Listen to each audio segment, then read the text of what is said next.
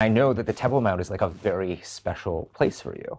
And if I'm correct, you like to go up there every once in a while, which is not, I mean, if you look at the typical propaganda that displays Israeli settlers storming the Temple Mount, you do not fit that description at all. I mean, you're a Chiluni from Kfar Saba. So, you know, what does that mean to you? Because it seems like more and more Israelis want to be able to go up there peacefully. Absolutely, and they should. They should be freedom of religion, definitely in Jerusalem. I mean, the Temple Mount is the center of history for the Jewish people. This is where the most holy place, you know, is set for the Jewish people, okay? The history that was there, you know, it's part of our culture. It is part of our identity. And more so, you just how do you have sovereignty in Jerusalem without sovereignty over what makes Jerusalem, I guess you could say. Absolutely. And for me, this place is a piece of my history, of my culture, of my identity.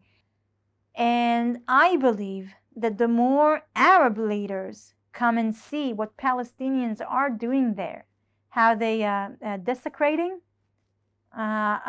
this holy site, the more they'll be willing to come and understand not only if Jews hold it and have it open freely for all the religions, for Muslims, for Christians, for Jews, only then this place will be really holy and upheld as it should. This is the problem, is that none of the parties actually represent the majority of the country.